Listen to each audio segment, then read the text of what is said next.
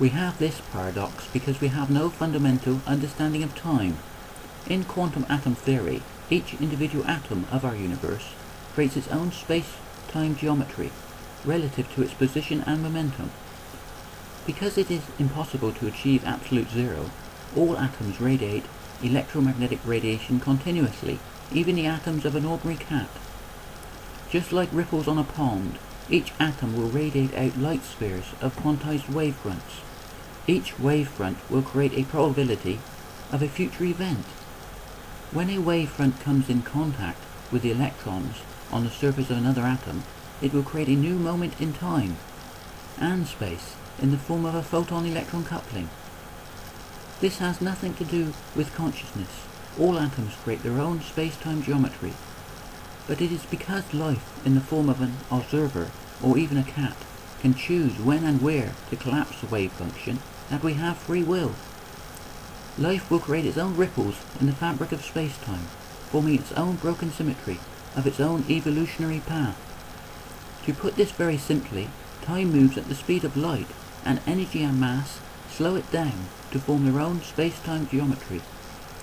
Therefore the cat will collapse the wave function, creating its own independent reality of time and space, and there is no superposition of half-live, half-dead cats. When any object performs an action changing its position and momentum, it will also change the frequency of electromagnetic radiation. The Planck constant will then change relative to that frequency. This will give the object a unique position in time and space, and this is the reason why we have Einstein's theories on relativity. To fully understand this, we need to look not just down into the probability of the quantum world of the atoms, but also up into the beauty and perfection of the night sky. If we look up at the stars, we can see back in time through light years of space. The further we look, the further we see back in time. The position of the observer within the universe makes no difference. Whatever planet or galaxy he observes from, he will see the universe expanding and be able to look back in time in all directions. The observer is at the center of his own reference frame because he is creating his own space-time geometry relative to his position and momentum. This process of looking back in time can be put in reverse, and the closer we look at an object, the less time can elapse. The light from the sun takes just over 8 minutes to reach us, and moonlight takes 1.28 seconds. When we look down into an atom, we can see time-dependent quantum mechanics. When the atoms bond together, forming interference patterns of their own. But when we zoom in on an individual atom, we find time-independent quantum mechanics, and there is no flow or arrow of time, and all we have is an electron cloud of probability. The probability of the uncertainty principle is the same probability that the observer will have with any future event. This is because the process of time is created by photon-electron couplings that expand as a quantum wave particle function as an inverse volume of space in the form of light spheres of quantized wavefronts, creating the forward motion of time. Therefore time has the symmetry and geometry of space-time, and it is this symmetry that creates entanglement. We can see time is a thing in itself because we have time dilation when objects accelerate towards the speed of light. We also have gravitational time dilation around objects of great mass that can be seen as gravitational redshift in the electromagnetic spectrum.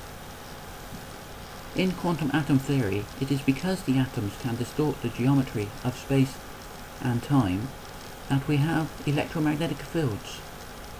It is time variations within magnetic fields that act as a source for the electric fields, and time-varying electric fields is the source of the magnetic fields. When one field is changing in time, then a field of the other is induced. This will be relative to the position and momentum of the objects creating the time variations, the atoms themselves. The magnetic fields are always at right angles to the electric fields, forming a local space-time symmetry and geometry that will spiral out, creating the visual and mathematical patterns of our universe. The greater the angle in space, the greater the curvature of space-time, the stronger the electromagnetic field at that point in space and at that moment in time. This can be seen as sparks of light associated with static electricity. The atoms will even distort the geometry of space-time, creating electromagnetic discharge in the form of lightning.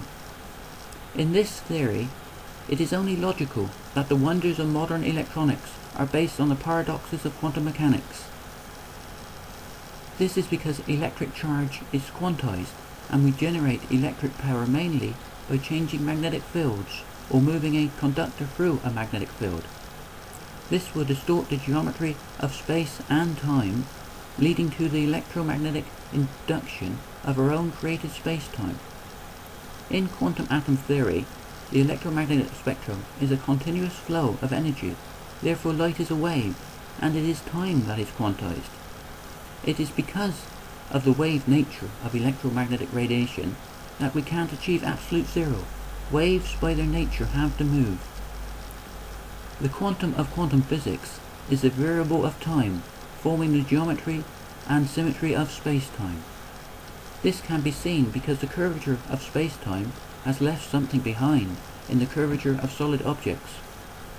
There are no straight lines in nature, from the curvature of the moon to the bough of a tree, to the growth rings of the tree itself. The atoms bond together and then create their own space-time geometry and symmetry in unison. Everywhere we look, we can see, within the diversity of nature, the same common symmetry, the same guiding force. This can only be because of an underlying symmetry, and a continuous process of symmetry breaking. In quantum atom theory, this symmetry is the symmetry of time continuum that forms the geometry of space-time. There is a problem with this theory. The problem is that the universe is an infinity, therefore it will have no center or outer limit. This will affect everything, even the theory itself. We can never have a theory of everything, because for every question we answer, we will create an infinite number of new, unanswered questions. Any theory will only ever explain a fraction of the beauty of creation. Therefore there is no upper limit to our creativity, no upper limit to the evolutionary process. There is also something else very odd, and that is everything is visible to us. All we have to do is look. Electromagnetic radiation is visible to us in the visible part of the spectrum as light. The frequency and wavelength of electromagnetic radiation is visible to us as different colors of that light. We even have emission and absorption lines within the spectrum, so we can see the different types of atoms. There can only be one reason for this, and that is the mind of God is infinite, and we are looking at that infinity